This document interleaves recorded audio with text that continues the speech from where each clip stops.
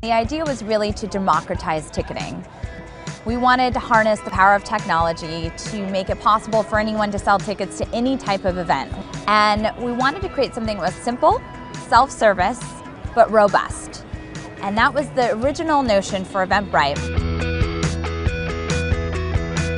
We were founded in 2006, so 10 years ago, by myself and my now husband, Kevin Hartz. We founded the company together when we were just engaged. We got married 6 months later.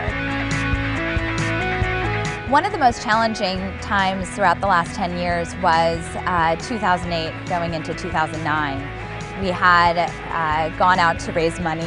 It was the worst time to raise capital. We met with every VC up and down Sand Hill Road, and we were rejected. And so we really had to dig in and focus on our business model and growth. As an entrepreneur and as a founder, it's your responsibility to keep that vision alive and make sure it's incredibly clear for your team. And I think the times that I wish I could do over were the times where I hesitated because I was fearful of what would happen if we failed.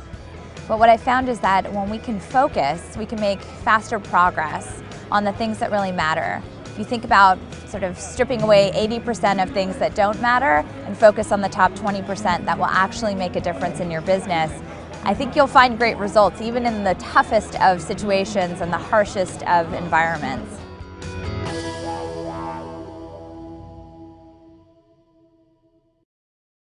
Hey YouTubers, are you looking to land your dream gig or start your own business? Well, you found the right place. You can learn from fellow entrepreneurs and peers that are embarking on their own journeys. Subscribe by clicking right here and click on all the videos around me or the I right here to join CNBC on the journey to make it. We're going to motivate and inspire you, but you'll have to bring the fire.